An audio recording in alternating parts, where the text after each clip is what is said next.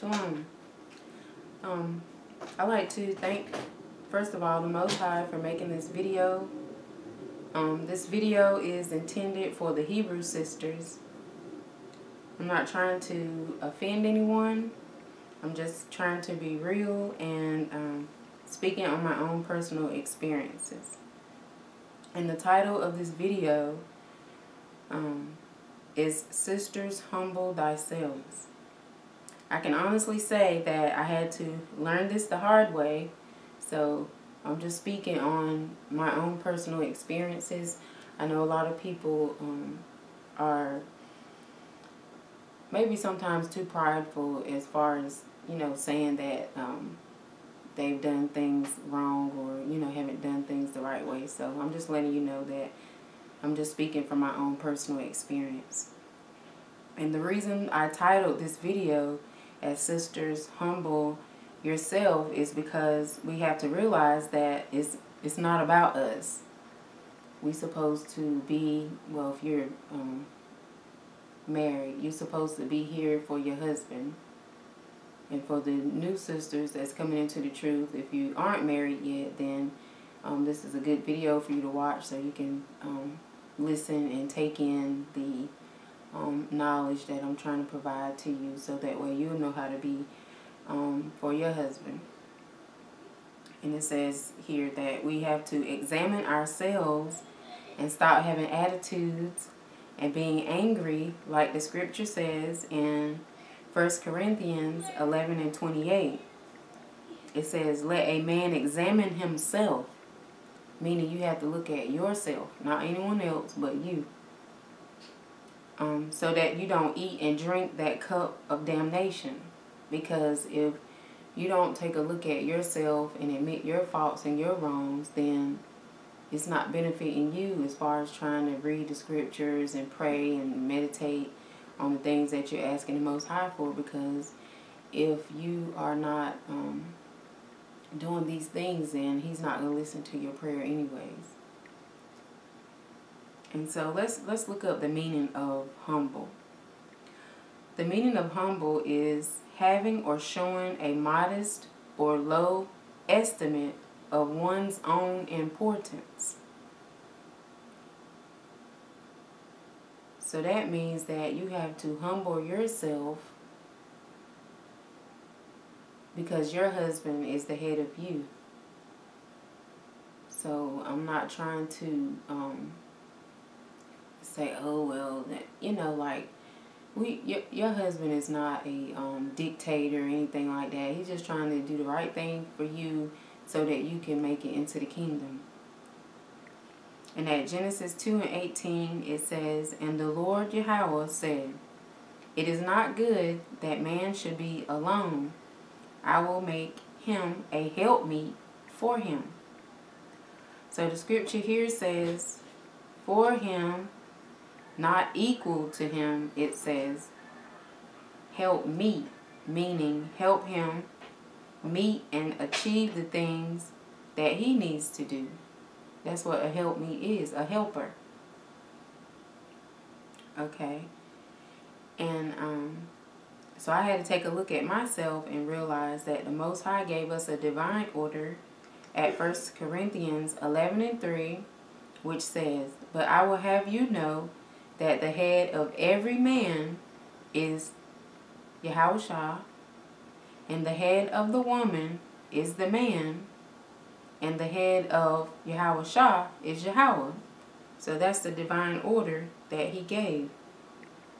It didn't say that woman was head of the man. That's not what it says. And if this offends you, I'm sorry, but this is just what the scripture says. So when that scripture is not being practiced, then there's chaos. And when you look up the definition for the word chaos, that word means complete disorder and confusion.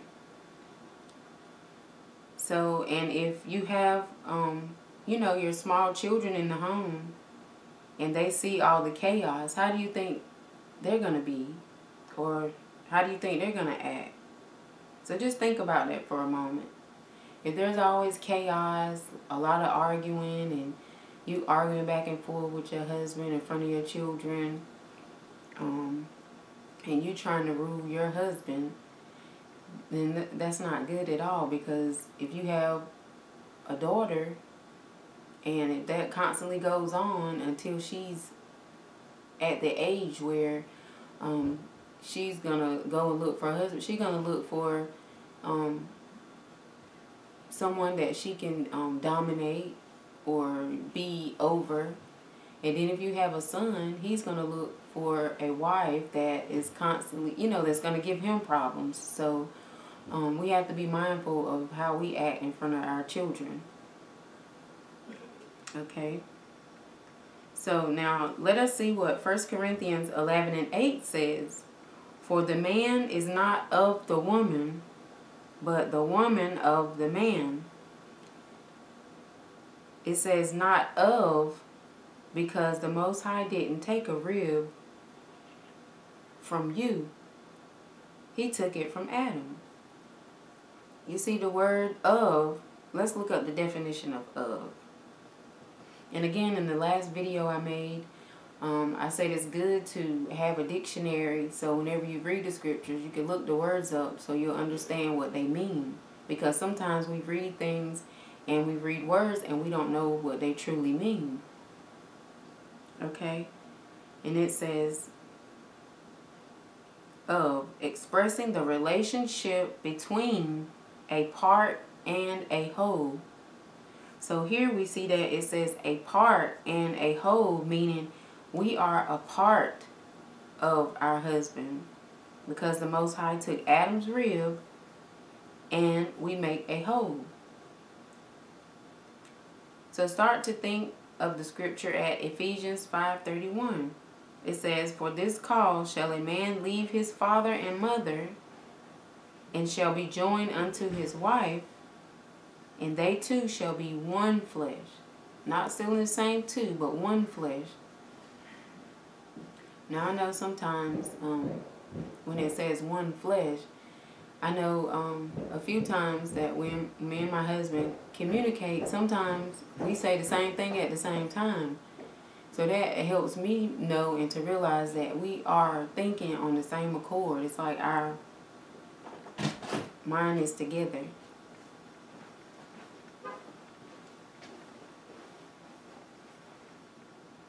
And at Philippians 2:2, it says, fulfill ye my joy, that ye may be like-minded, having the same love, being of one accord, of one mind. So we have to have the same mindset as our husband, not thinking that we know what's best for us. So you have to swallow your pride and just be in that same like-mindedness as your husband. So if he's thinking spiritually and scripturally for you and your benefit, then don't give him a problem, because he's just trying to do what's best for you to help you get into the kingdom, because he's responsible for you. He's teaching you the scriptures, and you have to ask questions and understand what the scriptures mean. So he's really, trying to help save you so that you can make it to the kingdom. So you have to swallow your pride. And let's look up the definition of the word pride. It says a feeling or deep pleasure or satisfaction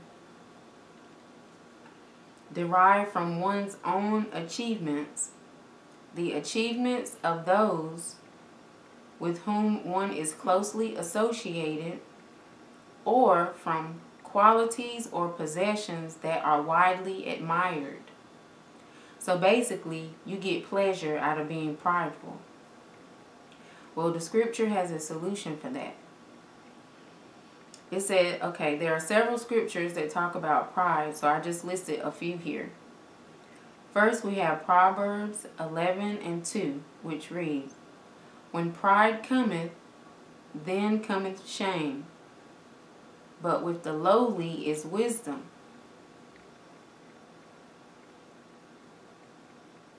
So when you are prideful, that is shameful, because you're not being in accord with the Bible. Now, you just have this feeling inside. I don't know if you ever felt shame before, but it's not a good feeling. And when you're prideful, then that's what you're doing. You don't have any shame. And let's see what the word lowly means. Low in status or importance. Humble. And remember, at the beginning of this video, I stated what humble meant. Again, it's not about us. It's not about you. It's about you being here and being a helper for your husband. And here we go again with the pride scriptures. It says at Proverbs 16:5. Everyone that is proud in heart is an abomination to the Lord. Though hand join in hand, he shall not be unpunished. Wow, that scripture is powerful.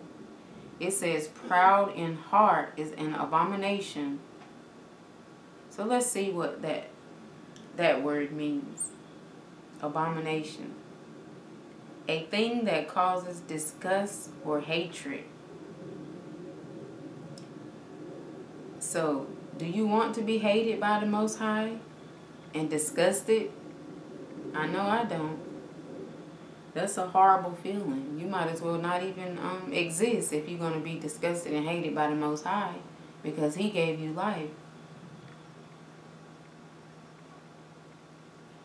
Okay, the next scripture that I wanted to go over is Proverbs 29:23. It says, a man's pride shall bring him low, but honor shall uphold the humble in spirit. So this scripture states your pride can bring you to a low state. And I don't know if any of you have ever been to a low state before, but that's not a good feeling. You don't want to be low. You want to be up here. And it says, but honor, which means high respect or esteem. So your husband and the Most High will have more respect for you and esteem. And the word esteem means respect and admiration, typically for a person. And guess who that person is? It's you. So if you're not prideful and you do the things that you're supposed to do according to the Bible and the scriptures, then your husband will have a lot of respect for you and the Most High.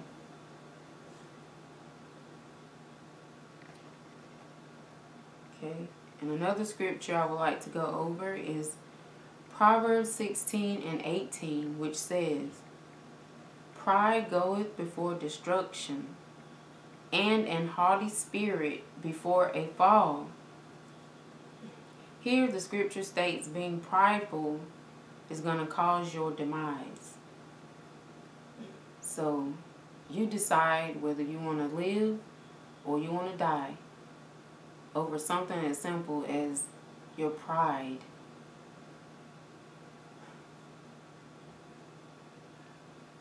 And having a haughty spirit. Now let's see what haughty means. Arrogantly superior and disdainful. And here are a few synonyms for that word. So if these words pertain to you, then I'm talking about you. This is pertaining to you. So these are some of the things that you need to change. So that synonym for that word: proud, arrogant, vain, conceited, snobbish, superior, or having your own self-importance. Now you can look up each one of those words and see if they pertain to you. And if so, then you have some work to do. And I know you can do it, so don't give up and lose hope. But you have to have faith to know that you can change the way that you are. You can change. My husband tells me that every day, that you have the power to change. So if you want to do it, then you'll do it. And let's see what faith means. Because a lot of us, you say the word, but you don't know what it means. It means complete trust or confidence in someone or something. So, if you say that you love your husband and you love the Most High, you have to have complete trust and confidence in them.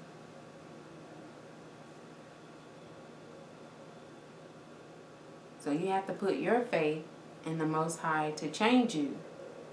And you know you can change. You want to change. I know you do. I know it's hard. It's not going to happen overnight, but if you pray and meditate on it every day, then you can change. So here, I'm going to list here some scriptures that's talking about faith. Romans 10:17 says, "So then faith cometh by hearing,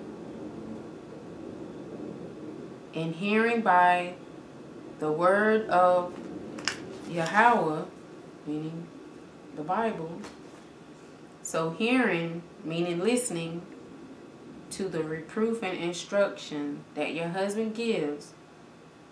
And it's only because he loves you and he wants you to make it into the kingdom.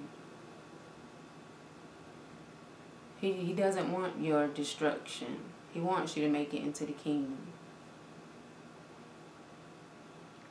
And at James 2:17, it says, "Even so faith, if it have not works, is dead, being alone." So you have to have works, meaning following the divine order, following the statute and commandments, and understanding your wife duties. So we have to understand that. And what I mean by wife duties, I mean things that your husband asks you to do, making sure you keep your house clean, making sure that you cook healthy food for you, if you have children, for them also. Making sure that your children learn the Bible and things that's in the Bible. And if you're not able to homeschool your children, if they're in public school, make sure that when you come home, the things that they're learning in school, you can also teach them at home also about things that they need to know about themselves, about their, their culture, not this so-called religion that's out today.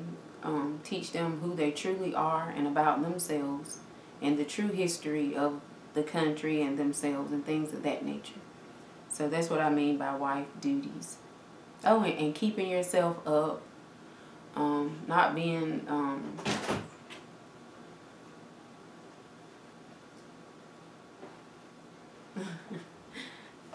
and keeping yourself up. That's what I mean by wife duties. Now the tongue is very powerful. At Proverbs 18:21, it says that death and life are in the power of the tongue, and they that love it shall eat the fruit thereof. So always be mindful of the things that you say. And last but not least, I want to close this video with this last scripture at Ephesians 4:27. It says, "Neither give place to the devil." And 29 says, "Let no corrupt communication proceed out of your mouth, but that which is good to the use of edifying, that it may minister grace unto the hearers." So if ever a problem arises, sit down and talk it out with scriptures and pray to the Most High for direction. I hope you like the video, share the video, and again, take this to heart and try to change your life for the better so that you can make it into the kingdom. Shalom.